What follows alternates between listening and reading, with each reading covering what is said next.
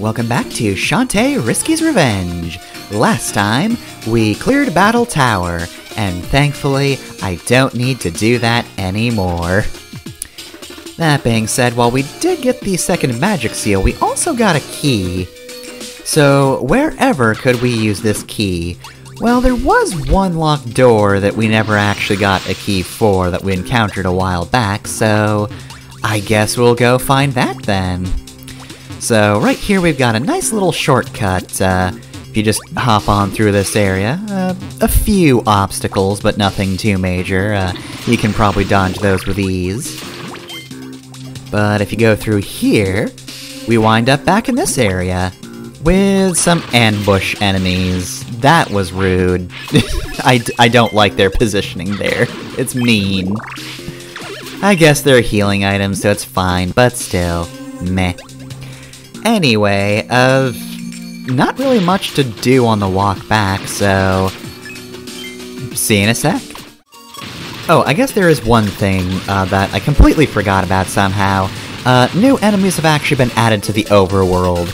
We didn't used to have those mummies here, but yeah, no, now they're just new enemies. It's kind of a neat way to go about things. Chances are you're probably going to be doing at least a little bit of backtracking. Well, I mean, you will be doing backtracking.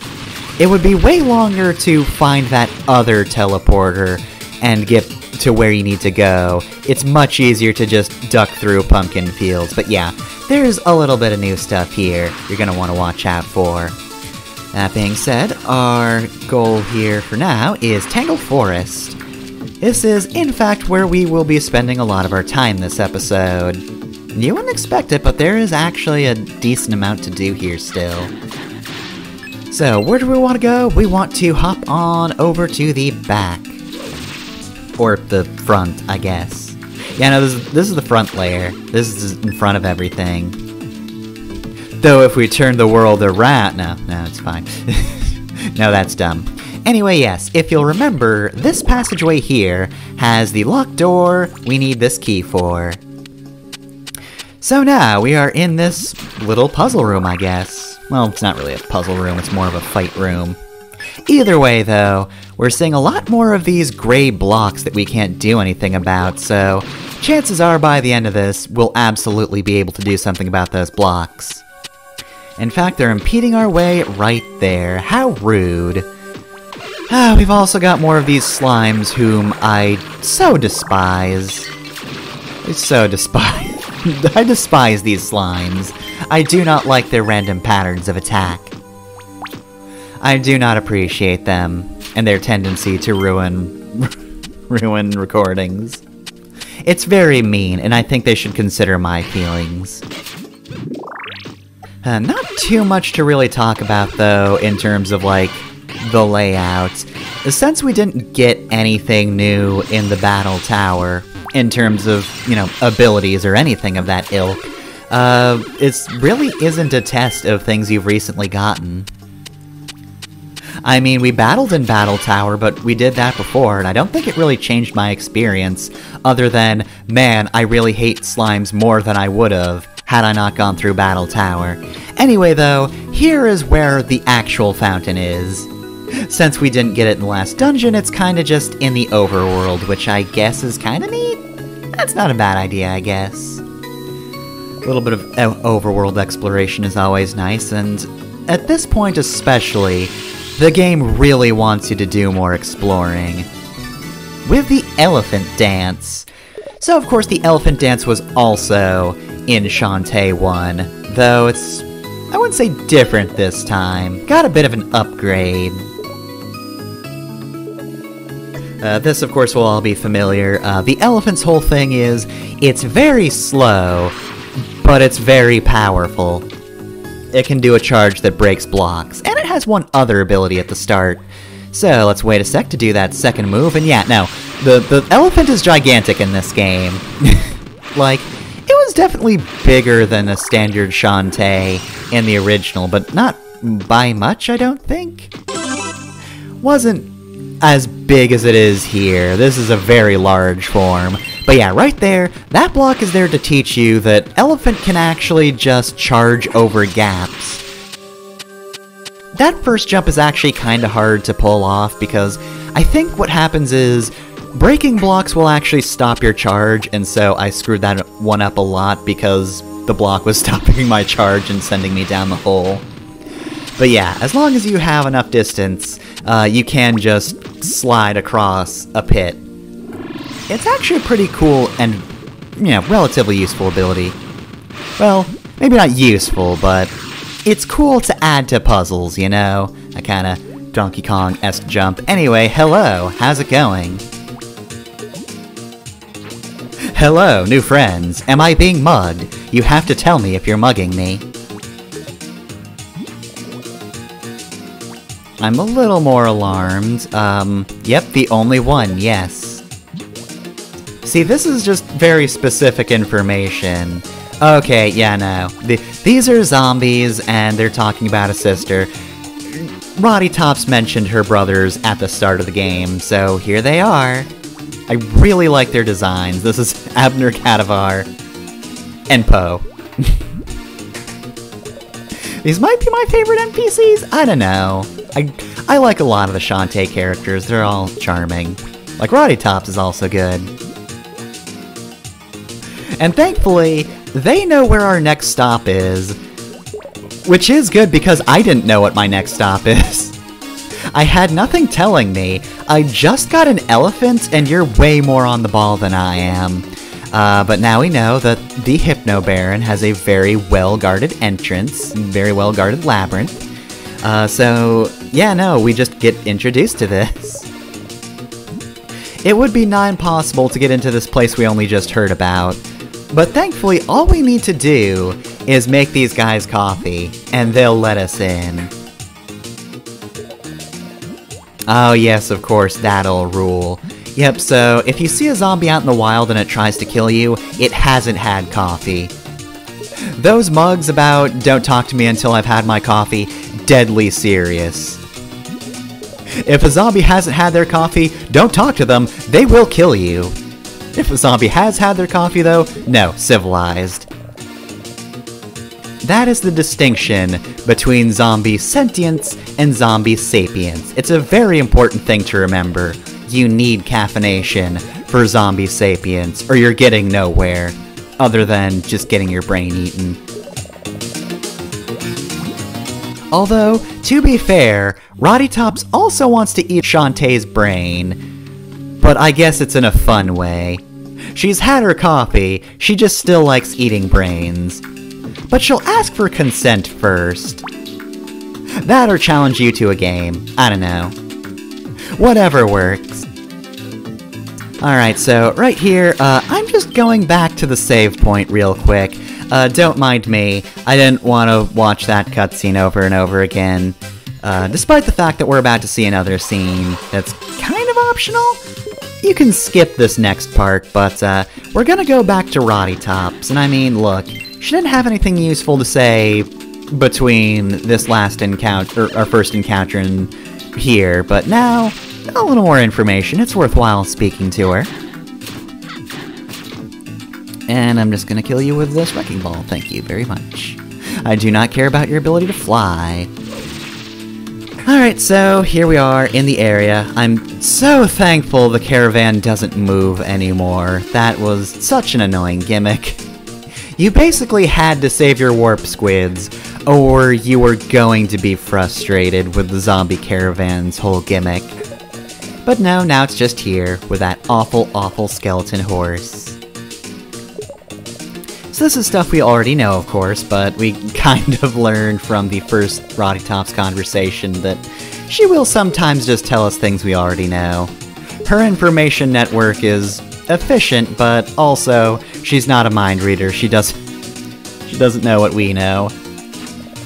And yeah, Shantae's still incredibly distrustful of Roddy Tops, even though Roddy seems to like her. She has nothing but good things to say about you, Shantae. So why don't you just trust her and her brothers? Anyway though, I said that was a useful conversation. It really isn't. All she told us is that a coffee machine exists, and that maybe we can ask the chef to find coffee beans. Neither one of those bits of information are actually useful. Anyway though, first, here's this. This isn't useful for finding anything coffee related, but man, this is just a really cool room. It's just doing the whole, like, silhouette thing, the very striking silhouette, the single color background. This always looks really cool. It's such a simple effect, but, like, it looks rad every time. The heart holder, however, does not have a silhouette. It's very bright. It's very bright, except it doesn't cast light on Shantae somehow. I really don't know how light works in there, don't ask me. Alright, so we're basically just gonna go back and forth through the forest here for a bit. There are a few areas we already explored. There was a chest used to find some jam that we've already explored, because we got the monkey. It left past some trees, got that. There's the squid warp, of course. However, there's this big wall right here we couldn't do anything about. I mean, we could get up here, is the thing. We could climb all the way up with the monkey. However, when you get down here, you've got just a big old pit. There is another solution, I think, to this puzzle, if I remember correctly, but once you have elephants, you can just dash past the pits and earn yourself another magic jam. I mean, you're gonna want these. Look, eventually you're gonna have enough money and jam to buy some cool stuff, so stockpile all the jam you can get while you can. There's only so many, but you want it ASAP. Just have things faster, it'll work out for you. Anyway, the descent is a lot worse than the climb here, mainly because of the bitey guys over here. These little bitey bats whom I don't like. So yeah, just be careful when falling. Hopefully you don't fall on this guy. I don't think I ever did. And be careful because there are some guys here. Oh, hey! I just saw you spawn. You just appeared. You can't do that. That's not allowed. Oh well, thankfully that didn't take me by surprise, so that's pretty much the hardest thing I'm gonna do all episode. So that's good. No more challenges. For Shantae, anyway. For somebody else, on the other hand, well, we'll get to that in a minute. So let's see, there is the warp to our right, and again, we've already got the item to the left, so we're just gonna leap on back over here, climb the tree first, of course, get rid of you so there's no bullet heading towards me, and be wary of this man. There we go. Alright, so, once I leap back here, don't mind me, I just went to save again. Afterwards, hey, don't smash me? You're against me smashing you? Well, hey, we do have the ability to smash now, so we did a murder. We killed that poor man made of rocks, whose only request was to not do the thing I specifically did. I'm very disrespectful. Alright, so, new scarecrow just dropped. Thankfully that guy doesn't just screen respawn, because he's very annoying. He spits poison at you. And honestly, they kinda catch you by surprise very easily. Especially in this area. I know you're here this time, so that's not a problem. But yeah, down there is a puzzle we can't do anything about just yet. So I will wait. And I will also be patient, because we're just kind of in a war zone at this point. There are so many scarecrows. If they're not belching up clouds of poison, they are throwing pumpkin bombs at you. Oh god, so many sounds, so many explosions. That guy almost nailed me right in the face, don't appreciate that. But at the end is Roddy Tops's broken coffee machine. Well, that doesn't seem like it's going to help anyone, huh? I mean, look, I get it, you're zombies. Maybe your gimmick is that you can only use stuff that's quote-unquote dead, and maybe zombies want a broken coffee machine.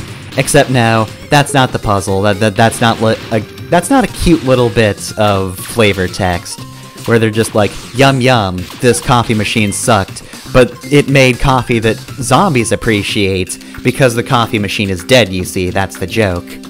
No, we're gonna have to fix this later. For the time being, at least, the other item we need is in the forest as well. Roddy Tops did say to ask the chef for advice. Well, if you'll recall, the chef is over on this screen over here. Past these save points. Past the saddest statues.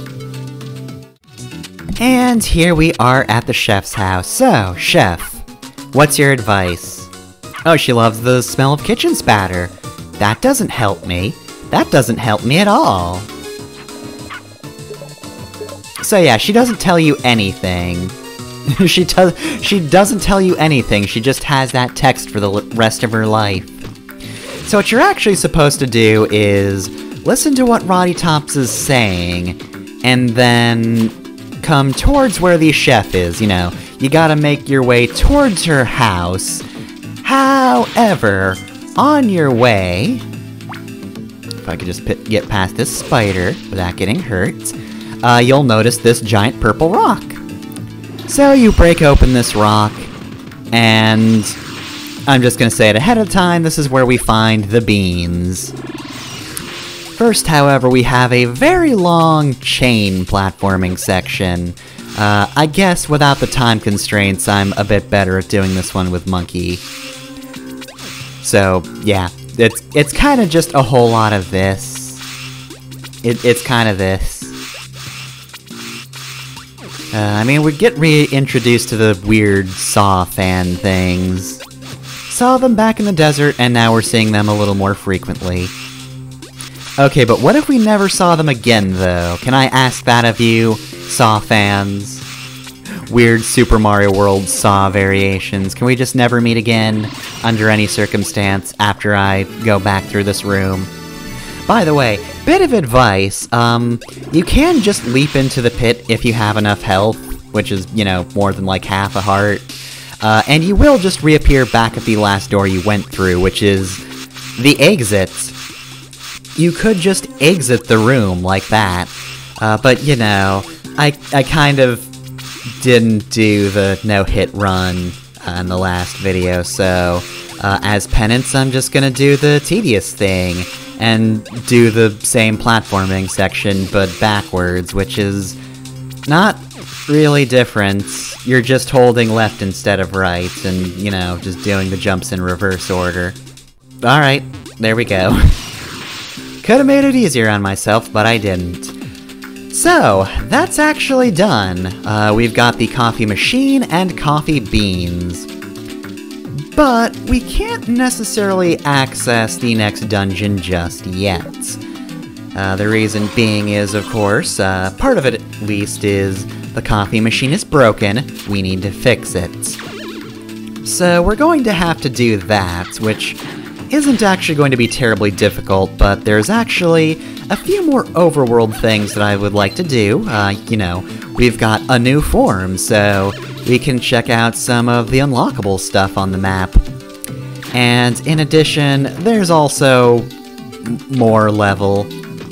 Unfortunately, just gonna spoil this ahead of time as well, but the zombie brothers did not leave themselves in the most accessible place. So we'll have to deal with that later too. For now, though, gonna hop on over to the Squid Warp. And let's actually go to Lilac Fields. Now, normally this is the preferable warp because it's easier, and that is still true. But also, like in Pumpkin Fields, there are a few new additions, like this guy right here. This jerk who just throws a pumpkin bomb at you if you're leaving the warp. That is an unfortunate surprise, but, you know, once the surprise is gone, you know they're here, you know to avoid them. It's still way easier than Pumpkin Fields. I mean, I wish there was a warp in town, but Before we leave, of course, I will be going to the shop and buying some new items. Alright, so what are we going to get today? Well, obviously, I want the Super Silky Cream. Give me even more hair power.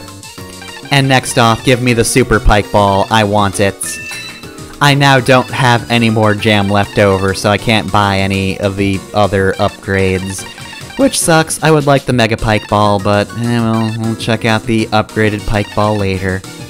And I guess while we're at it, I'll just buy these so I can fill out the item screen. There we go. So yeah, let's equip this, and we'll see it next time on Shantae. For the time being, though, let's just hop on over to the save house. Hello, old man Saveton. Just drop me a save, please. Mr. Save Man, bring me a save. See y'all next time. Shantae out.